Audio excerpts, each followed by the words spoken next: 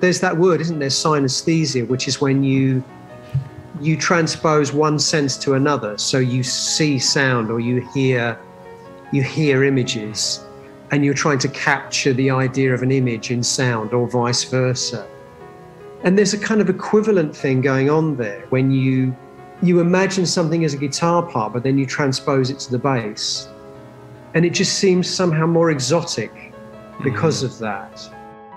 And I've done that over the years, I think, a lot, you know, taking guitar parts and translating them to like a string arrangement. And I know you've done things like that too.